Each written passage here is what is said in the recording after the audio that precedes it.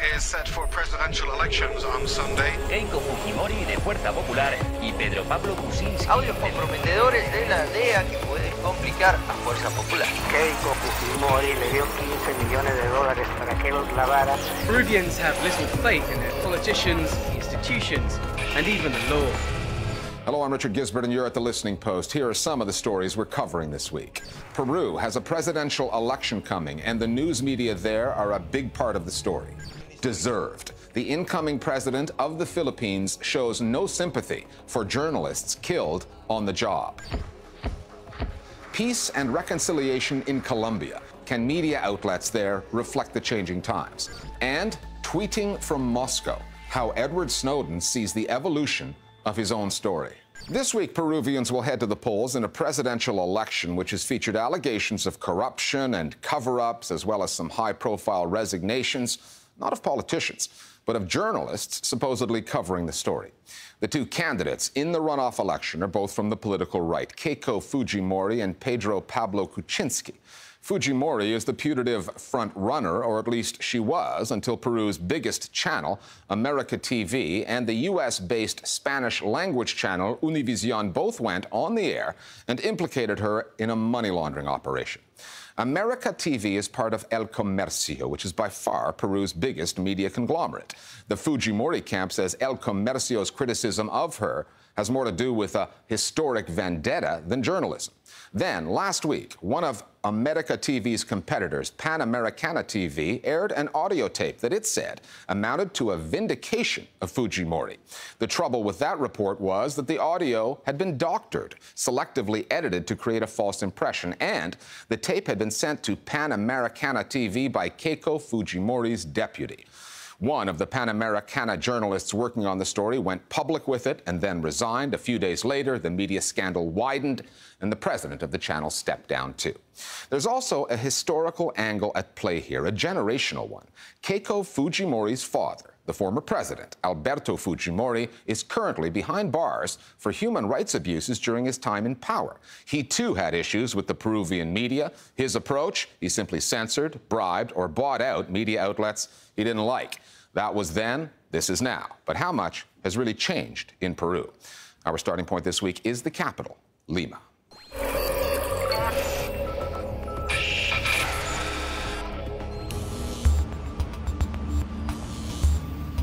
Usually, when a journalist is accused of having a bias, they will deny it, or at least try to hide it. In that respect, Peru offers something refreshingly different. As the country heads into the second round of its presidential elections between Keiko Fujimori and Pedro Pablo Kuczynski, papers like La Republica wear their biases on their sleeves proudly. We as a paper are very interested in undermining Keiko Fujimori's control. Now, you could say that's not very liberal, that's taking sides, that's not being neutral. Well, I am sorry, but the media in Peru, in these cases, are not very good at being neutral. Definitely not. La Republica is one of the few media outlets in Peru not owned by El Comercio. The conglomerate owns America TV and another cable channel, Canal N. It publishes El Comercio, the daily paper, as well as titles such as Peru 21 and Gestión. In 2013, it bought out another paper, Correo, boosting its share of the newspaper market to more than 70%. The outgoing president, the left-leaning Ollanta Humala, said at the time the company's domination of Peruvian media was disgraceful and dangerous. No podemos hacer negocio con la libertad de expresión. In this election, El Comercio rejects the commonly held view that it's backing Pedro Pablo Kuczynski, arguing it has criticized both candidates. But the company does say Kuczynski echoes El Comercio's principles and that its extensive coverage of the money laundering story has significantly increased its criticism of Keiko Fujimori. And El Comercio Group, through its different media outlets, are always against Keiko. The headline in bolded black is always an adversarial one. They are definitely abusing their position of privilege. Almost all of the media are on Mr. Pedro Pablo Kuczynski's side. That includes Channel 4, the country's biggest channel, El Comercio, the country's journal of record, La República, Peru's left-of-center newspaper. Who is with Mrs. Fujimori? I would say Channel 5 and a few discredited rags. Channel 5 is also known as Panamericana TV, and during this campaign, it too has become a story. Keiko Fujimori le dio 15 millones de dólares para que los lavara. When its rival El Comercio's TV America aired a report implicating Keiko Fujimori in a money laundering operation, Panamericana TV followed up with a recording that a source had provided on a USB stick, in which the alleged whistleblower seemed to recant. But there was more to that recording than Panamericana put on the air, and the channel failed to reveal who gave it the USB stick, a senior member of Fujimori's party, until one of its producers broke ranks and went public. When I listened to the audio closely, I noticed a large chunk had been edited out, the part that confirmed the America TV report. I also realized that the USB stick had actually been sent by the deputy of Fuerza Popular, Keiko Fujimori's political party. I confronted my producer, telling him we'd aired a doctored version of the interview. And I said, "We are going to say who gave this to us, right? Because that's the source of everything." And he said, "Look, Mayra, I have a family. I need to be on good terms with the top executives, and the source is not going to be made public." That's when I decided to resign. Es ahí cuando yo decido renunciar. And the fact that Keiko's deputy is behind this could be a taste of things to come. Don't forget that Fujimori's deputy doesn't talk to the reporter, he talks to the director of Channel 5. He gives him an audio file, and the director just sends it down the food chain to the producer, who gives it to the journalist, this woman who eventually just makes the whole thing explode. She went straight to the rival channel, and oh, what a surprise, to which media group? To El Comercio. Any person with 2 brain cells, and it doesn't have to be a Fujimori supporter, will question immediately what the real intentions behind this were. Most of the hostility Peruvian media outlets have for the Fujimori campaign is not about ideology. It has to do with memory, Peru's recent history, and goes back to Keiko's father, Alberto, the country's president from 1990 to 2000. To call Fujimori Sr. a polarizing figure is to sell his legacy short. He is currently in prison serving a 25-year sentence for ordering death squads to kill his ideological enemies. He also shut down some media outlets he didn't like and bribed journalists to smear his political opponents. One can easily find videos online of his former security chief, the notorious Vladimiro Montesinos, buying off media outlets. This one shows him bribing executives at the aforementioned Panamericana TV in exchange for favorable coverage. Well, Alberto Fujimori's way of dealing with the media along the 90s was to buy the ones that were buyable and scare the ones that were scarable. That's what he did. I don't know what it is with television that for some periods it attracts shady characters. And at that time, it was practically all channels. They were all in it. During Fujimori's father's government, freedom of expression was seriously damaged. What happened on Channel 5 is an indication of what's going to happen now. There's a history of this kind of media manipulation and subjugation, and we're not talking about low-level people. We're talking about the leadership. Keiko and all her supporters have acknowledged that media outlets were bought. It happened, and that it was done illegally. But there are other ways of being corrupt when you have a monopoly. They are deceiving people, reminding them of something that happened in the 1990s. 15 years have passed since the end of Fujimori's government. That's 1.5 decades, long enough for the next political generation to step forward. Too long for some young voters to remember, but too soon, judging from the coverage, for the Peruvian media to forget. Other media stories that are on our radar this week. The Philippines was already one of the world's most dangerous countries to report on, and now the country's president-elect is saying that journalists deserve to be killed if they don't behave. Sa karamihan, prangka-prangka, may nagawa yan. Kasi hindi ka naman talaga papatayin diyan kung wala kang ginawa. Rodrigo Duterte will take office in a few weeks after his law and order campaign resulted in a landslide victory in last month's elections. Duterte also warned reporters that the freedom of speech provisions within the Philippines Constitution are not sacred and do not protect them if they defame somebody. The New York-based press freedom organization, the Committee to Protect Journalists, said Duterte's remarks give security officials the right to kill for acts that they consider defamation. According to the National Union of Journalists of the Philippines, at least 174 media workers have been killed there since democracy was established 30 years ago. In Cairo, 3 leaders of the Egyptian press syndicate have been arrested and charged with harboring fugitives and publishing false news. The syndicate's chairman, Yahya Kalash, its secretary general, Gamal Abdel Rahim, and Khaled El-Balshi, the undersecretary, were all arrested May 30th and then bailed out by persons unknown 1 day later. This story goes back to a raid on the building a month ago in which 2 journalists, Amra Badr and Mahmoud Al-Saka, of the progressive news site known as January 25th, were taken into custody and accused of inciting protests against President El-Sisi's decision to hand over 2 islands in the Red Sea to Saudi Arabia. They had sought shelter in the building. The authorities raided it anyway, which Amnesty International called the most brazen attack on the media the country has seen in decades.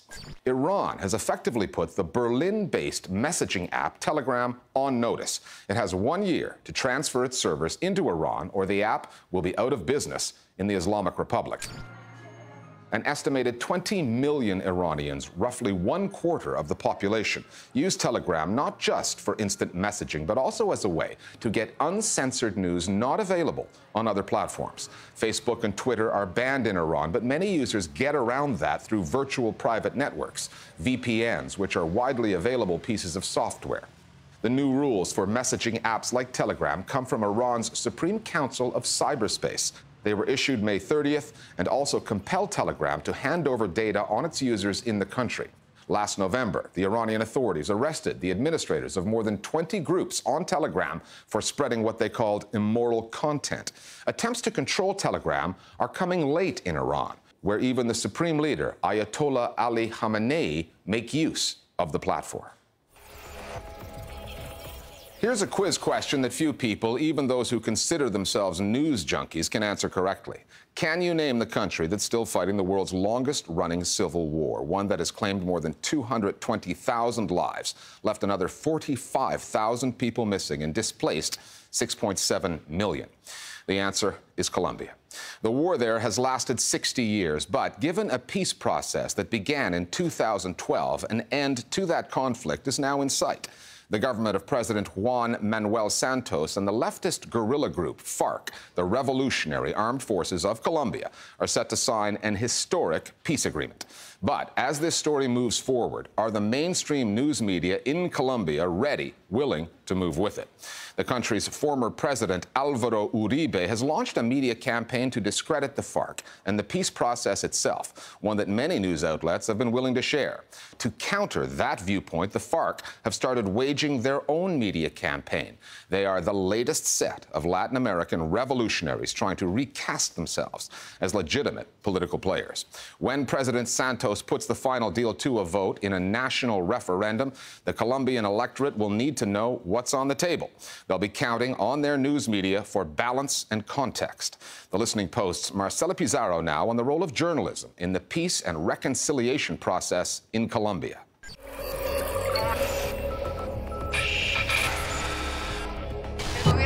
El grupo terrorista de las FARC. Tune into the mainstream news coverage on the peace talks between the Colombian government and the FARC guerrillas, and you'll get this. Las contradicciones de las FARC que, al mismo tiempo que negocian un modelo de paz en Cuba con el gobierno colombiano, en Colombia intensifican su acción terrorista. Click onto Nueva Colombia, the New Colombia, a news channel set up on YouTube by the FARC themselves, and you'll get this. Se acerca el fin de la guerra. Importantes avances hacia el logro de un acuerdo de cese del fuego y hostilidades. Los únicos que transmitían eran los medios de comunicación grandes. The mainstream networks were covering this 24/7. They were the only ones with the funds and resources needed to keep journalists here waiting for the news to happen. We were the actual source of the news. We needed to do the reporting ourselves. The question was, how? The internet was the only way to do this quickly. And that's how we've started doing what we're doing now, explaining to people what our political project is all about, and doing this in a clear, engaging way. Duramos mucho tiempo invisibilizados. For a long time, we were invisible. We weren't really able to get the FARC's message out there, to communicate our values and ideology. All we could do was to fight with our guns, to repel the continuous attacks. Communication suffered, though. We just didn't have the opportunity. Once we had all the comforts of a studio, you can imagine the difference between being out there in the jungle to being here in the city. Here we have all the equipment, the internet, social media, Facebook and Twitter accounts, the YouTube channel, the whole lot. The FARC's press wing, former guerrillas turned broadcasters operating out of Havana, Cuba, may be telegenic, but they're only getting a few thousand clicks a week. ¿Qué tal? ¿Cómo están? Somos Nueva Colombia Noticias, informando para la paz desde la capital cubana. But most Colombians get their news from the big TV and radio stations, RCN, Caracol, NTN 24, privately owned outlets that have millions of viewers. They've been telling the story of a conflict over land rights, which has pitted Marxist rebels claiming to fight on behalf of the country's peasants, but whose rebellion runs on drugs profits, against government and paramilitary forces. After 6 decades of this conflict, Colombians are sick and tired of the violence. While the government tries to de-escalate the language of war, en lugar de decirles estos bandidos narcotraficantes, terroristas, pues referirse a las FARC. The media have insisted on ramping it up. Si no decirles narcotraficantes, bueno, tienen negocio de narcotraficante, no decirles criminales, cometen crímenes y atroces todos los días. Las FARC han sido vistas. The FARC have been seen, not just in Colombia, but all over the world, as a terrorist group. To dissociate them from drug trafficking, from kidnapping and extortion, from forced child recruitment and human rights abuses is very difficult. That background is what has made the negotiation so difficult, because for a sector of the population, the FARC will always be a criminal gang with no political agenda. Sin ningún componente político. Las FARC solo se le mira desde sus delitos. The FARC are only considered from the perspective of their crimes. No one takes into account their ideals or the political positions they stand for. The narrative is steeped in legality and criminality. El gobierno y las FARC anunciaron hace pocos minutos un acuerdo que obligaría al grupo criminal a liberar de sus filas a los menores de 15 años. I think it's a narrative that has been strongly depoliticized. Of course, it's not a narrative that has been completely invented, as the FARC claims. They have perpetrated criminal acts which are not appropriate for a revolutionary or a political organization. Una organización política. One man who's done his best to undermine the FARC's legitimacy is Colombia's former president, Álvaro Uribe. During his time in office, Uribe waged an aggressive war against the FARC. Plan Colombia, it was called, a $9 billion campaign funded by the US. It was post 9/11, and the narrative was the war on terror. In 2010, Uribe handpicked his successor, Juan Manuel Santos, his defense minister. But when Santos staked his presidency on signing a peace deal with the rebels, Uribe became his most powerful opponent. Since then, he's been waging a one-man Twitter war against Santos and the peace talks. And with more than 4 million followers, and the ear of the mainstream media, his message has a significant impact. Álvaro Uribe es una figura emblemática. Álvaro Uribe is an emblematic figure in Colombia and a natural-born communicator. His positions regarding the peace process always generate interest in Colombia. He has been clearly against the process. He has put many obstacles in front of it and led the opposition against it. His strategy of sabotaging the peace process is a strategy steeped in lies. He does this on Twitter, and this has an immediate impact on the media. This creates headlines. It becomes compulsory to talk to Uribe. And I think this has been the main factor in creating a public opinion that is against the peace process. de opinión adverso al proceso de paz. Yo sí creo que la narrativa de la guerra que ha impuesto Uribe. The narrative of war imposed by Uribe has changed the way we do journalism here in a big way. If I interview FARC leaders, I can't do a simple interview like this. I have to be hard on them, as if they don't deserve to be seated there. This is the result of the war narrative. It forces Colombian journalists to be very hard on the FARC for fear of being stigmatized as guerrilla-friendly journalists. Estigmatizados como si fuéramos periodistas de la guerrilla. That stigma persists, and moving the story on, covering a peace deal with an adversary long considered the enemy, is proving a challenge. Cuando comenzamos, seguíamos en guerra. When the talks began, war was still being waged by the media, so we were a bit reluctant to engage with them because we were fed up with the harassment and slandering. We felt like the cameras were guns being pointed at us. We've been asking them to tone it down and to acknowledge their active role in the conflict. So at least now we've gone from terrorists to insurgents, which is progress, I suppose. Que eso de todas maneras es un avance. A uno le costó mucho trabajo abrir camino. At the start of the talks, it was very hard for me to have access to the FARC. They didn't want to give me an interview because they consider the media to go against everything they stand for. That's been changing, little by little. They've come to see that there are nuances, and that there are journalists reporting what's happening in Havana, who understand that the FARC need to have a media presence and to voice their opinion. This has been a mutual learning curve. It's a shame that the other media have not done the same. Lástima que no lo hayan hecho los demás medios. And probably won't for a while. And that's a problem for Colombians, because it's not just politicians who can broker peace. In a society scarred by war, the media also have a role to produce responsible accounts of the past, to show what's at stake in the present, for society to make its decision for the future. Beyond the polarized points of view presented in the Colombian media, there is more nuanced journalism available, but you have to look for it online. La Silla Vacía, the empty chair, is a news and analysis site. The name refers to peace talks that failed back in 1999 when FARC's leader at the time refused to attend, leaving a key chair empty. The site was set up by journalist Juanita Leon, one of the first reporters to expose links between Colombian politicians and paramilitary groups. Las Dos Orillas, which means the two shores, is an online news site set up in 2013 by Maria Elvira Bonilla, former head of news at RCN. This site tries to decentralize the story since most of the national media in Colombia are Bogota-centric. Las Dos Orillas focuses on news from the two Colombian coastlines and provides a different narrative.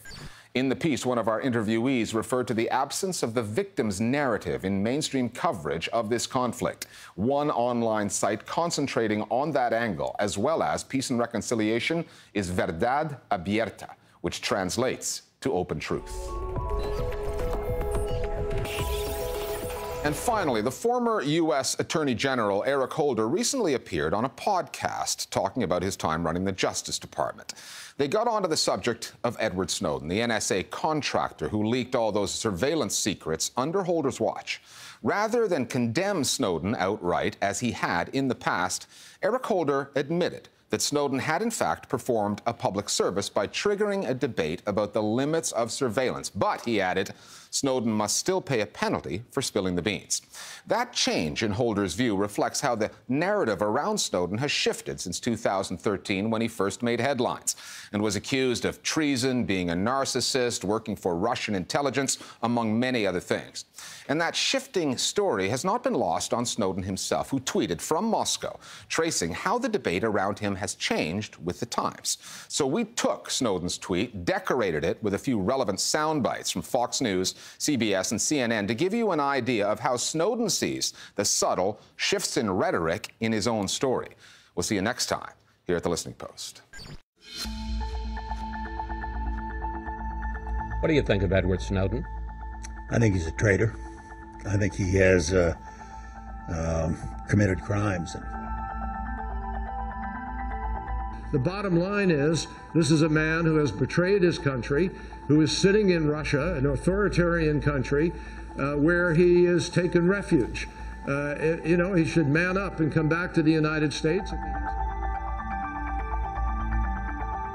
He stole very important information that has unfortunately fallen into a lot of the wrong hands. Governor so O'Malley? I don't think he should be brought home without facing the music. We can certainly argue about the way in which Snowden did what he did, but I think that he actually performed a public service by raising the debate that we engaged in and by the changes that we made.